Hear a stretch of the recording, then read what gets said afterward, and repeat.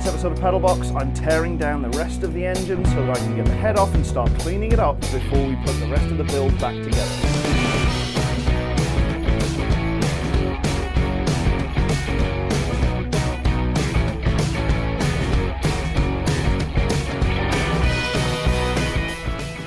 So yes, the time has come. We're going to take the head off, have a look inside, check out the gasket, see if anything is looking bad on there, because this still does have an erroneous water leak and we haven't ever worked out where it's coming from. We did solve it once, which it was the head gasket, but there's now no drips, and it all just seems to be consumed within the engine, which is extremely annoying, and nothing we've been able to determine, not that we've actually done a lot of diagnosis on this for a while, has led to the answer of where this is coming from. Because there's no drips on the ground, there's nothing running down the side of the block. It's maddening, basically, trying to work out where this leak is coming from. So hopefully this is going to be a good answer, or a good opportunity to check over things again and tear it down more so than we did last time. So I've taken the cam cover off again, and I want to lock out these cams. Now you can get a plate which fits in at the end, but I don't have one, and what I do have is a lot of metal. So I've cut this out and made a couple of little detents here, because these lines in the end of the camshaft, these slots, actually sit slightly lower than the top of the cam cover. So this just drops in at the end like that, and then I've got a couple of bolts that will just secure it into there. And that means that the camshafts won't move once I release the timing chains that go down onto the crank.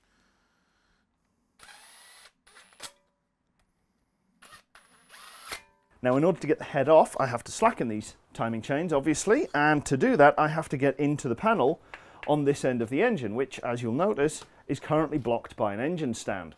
That's not very convenient. So that's going to be an interesting one. I'm going to take the thermostat housing off probably as well, depending on what I actually need to do. But one way or another, I'm going to have this still strapped up. I'm probably going to have to move whatever metal just moved in the rafters, and I'll just try and hold it on here as best I can and move things out the way, and then put it all back together again once the cam cover is off and I can get into the timing chains. Because checking out how the guides are is also another very good point that was pointed out by Crispy on one of the last videos, or on the last video we did on this engine. So thanks very much. I hadn't actually thought to do that, and I probably should have.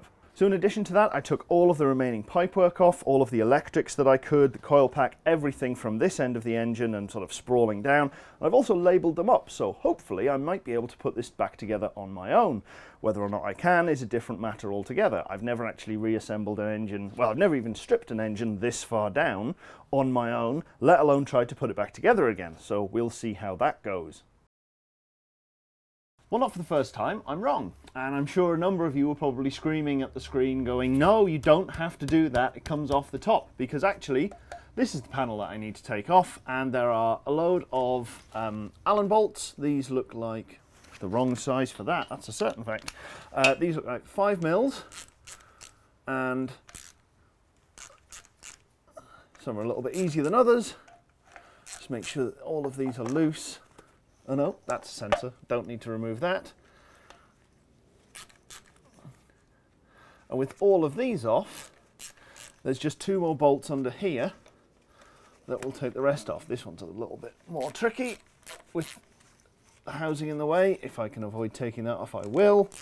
And there's that one. So all of these bolts should now spin out, and then I just have to do the ones on the bottom. Now, I did give this one a quick test a second ago, and it does seem to be okay. However, this one is going to be a bit more tricky because the engine stand is actually in the way. So I'm going to have to pull one bolt, but not the whole thing, which is way, way better for right now.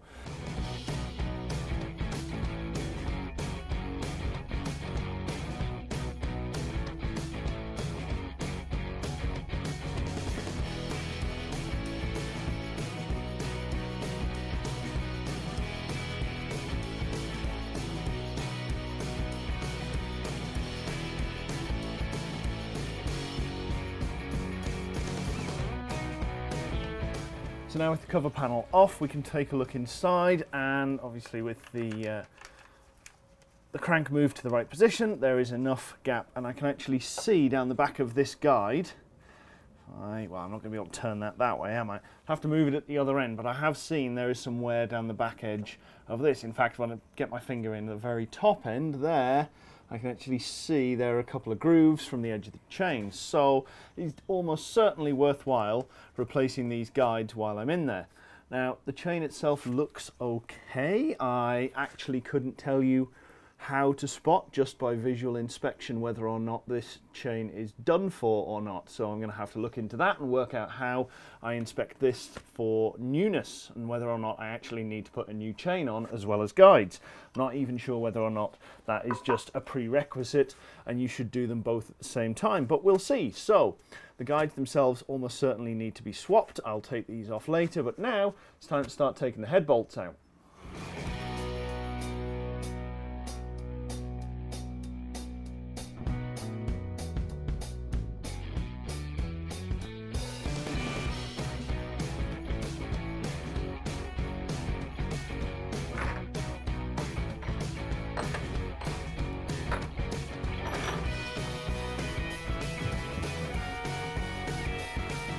So that's the head off from the block, and there's one thing that I forgot to do before I took it off, although it doesn't really matter. Let's pull the spark plugs. Now, I've already gone round and loosened them all, and I've made up this little rig here to hold them all in place.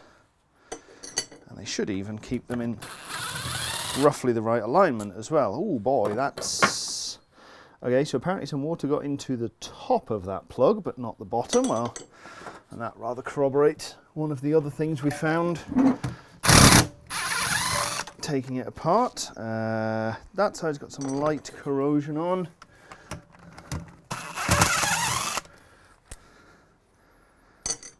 Looks clean to the top, and there we go. So, now have 6 plugs, and this cylinder number, actually I'm not entirely sure what numbers these are. 3 maybe? There.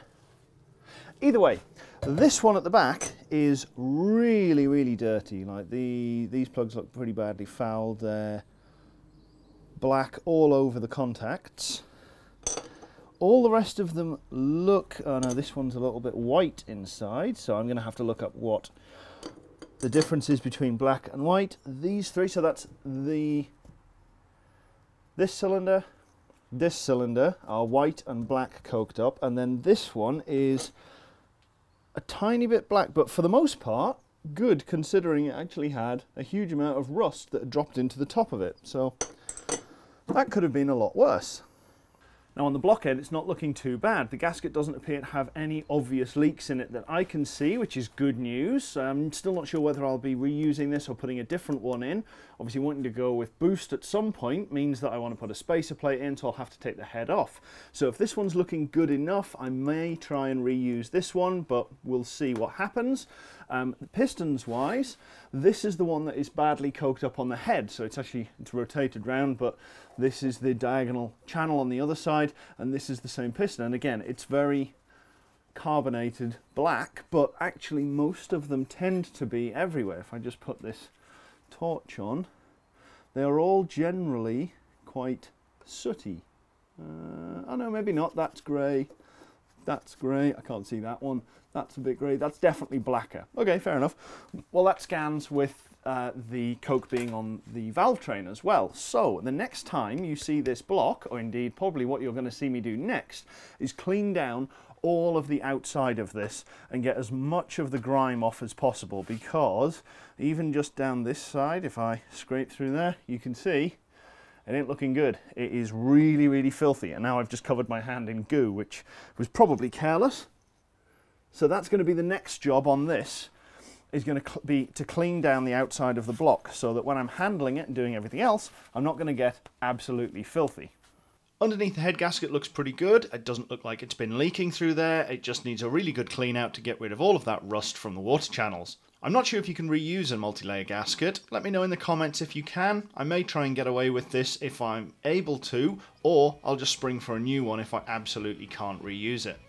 After that, it's just time to clean the block, and there's always more water to pour out from the channels. So if you've enjoyed the episode, make sure you've subscribed already. If you'd like to support us, go to shop.pedalbox.show to buy some merch. And if you'd like to support the channel more directly, you can go to patreon.com/pedalboxshow, where you can support us from as little as $1 a month.